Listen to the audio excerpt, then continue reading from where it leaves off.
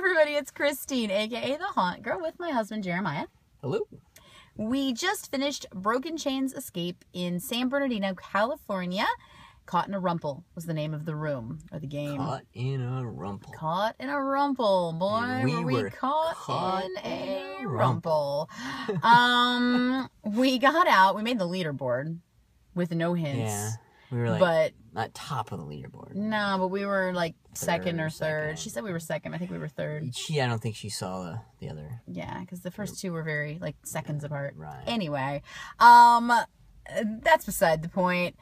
I don't know. I never really liked to take the leaderboard, I guess. Like, it's kind of fun to be like, yay, we took the leaderboard. But that says something about a room, I think. Well, especially when leaderboards are at 25 minutes left.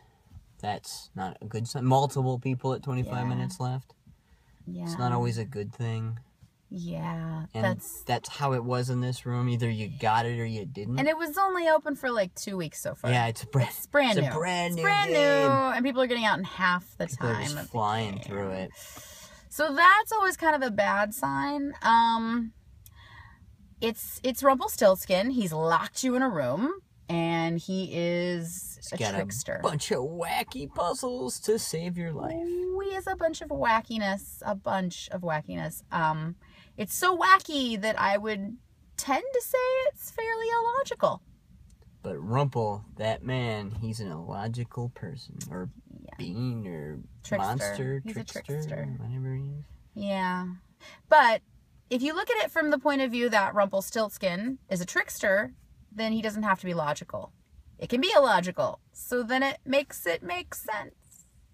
Doesn't mean it makes it fun. I mean, some of the puzzles were fun. Yeah. Some of them were not fun. I don't know. That final... Sat and I was like, that was fun, but maybe... That final puzzle was not fun. It was also not a puzzle. No. It was a guessing game with a lot of objects. Some things. Yes.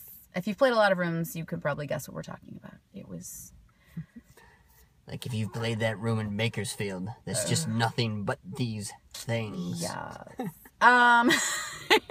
Overall, if you take some friends, it could be a good time. You just have to think outside the box and fairly illogically. Like if you go, this can't be the answer, that's probably the answer. But it wasn't bad. It was fun. It's a fairly inexpensive room. Yeah. And we had a group on anyway, so it was really inexpensive. We got put with 2 groups of people, a group of 4 and a group of 2 and us. So the room was completely full. 8 people, which is a lot. It was a lot for that room. Because it's linear. So it really, They said it wasn't really linear, but that wasn't true. It was. She didn't know linear. the question. She didn't really understand what I was asking when I said, "Is it linear?" I suppose. Yeah. But it's linear, which means that one puzzle leads to the next puzzle, leads to the next puzzle, leads to the next puzzle. It's like so everyone's working on one puzzle. Group is working on one puzzle at a time. One at a time, yeah. And that's usually, kind of difficult anyway. But especially when you have illogical puzzles. And an actual logic puzzle. And if you don't know what a logic puzzle is, just look up the definition of a logic puzzle, and they're like these word puzzles that you really don't want a group working on. You just want one person doing it. So that happened. They're the kind of test, or the kind of puzzle at the end of an aptitude test that you're like much better, doing on your own, writing it down, not... Yeah, you're like doing that SAT question, like, I am back and forth. Mm-hmm. What do you mean? What do you mean he's got a suit? What do you mean? What color is it? I don't remember. Which one was first? Yeah, I mean, it's got a story. Fine. The story is very well told. It's got a good character. It's not the worst game we've ever played. Certainly not the worst game we've ever played. It won't... It's not like, oh boy, we got to play the Rumplestiltskin game. We'll forget it even existed in a week. Well, I mean, yeah. I was going to say, that's kind of harsh, but I'm sure that when someone says, have you played this game? I'm going to look at you and go, did we play that game? What do you mean it was Rumplestiltskin? Which one was Rumplestiltskin? I don't remember that. And you're going to go, it's the one with the things at the end. I'll be like, oh, it was that room. Yeah. Yes. That's what I'm going to say. So, yeah.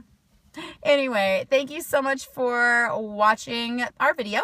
If you want to see written reviews, I write reviews on escape rooms nationwide here in the US at thehauntgirl.com. And if you like this video, please give it a thumbs up and subscribe.